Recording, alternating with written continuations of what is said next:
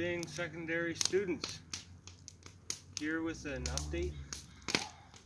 So, as you can see, the Red Cedar Heartwood River has undergone some changes.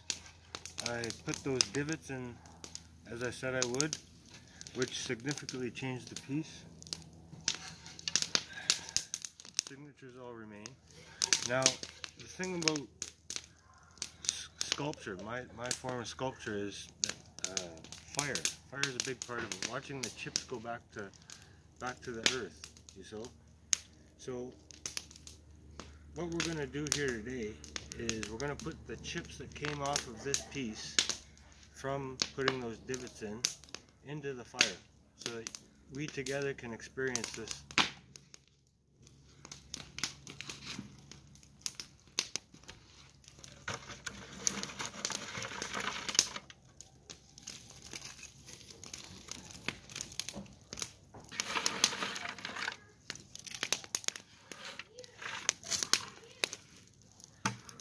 I want you to watch this fire, okay? I want you to watch those chips go up. I want you to think about your time at school and how this fire represents your experience at Lord Byng Secondary.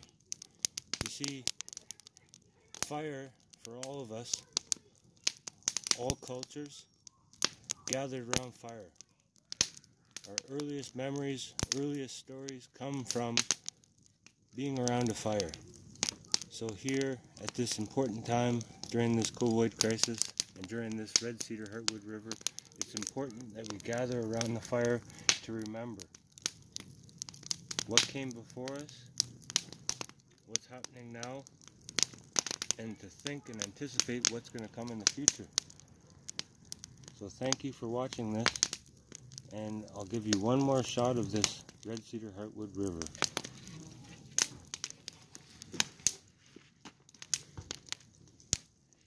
Fire and water.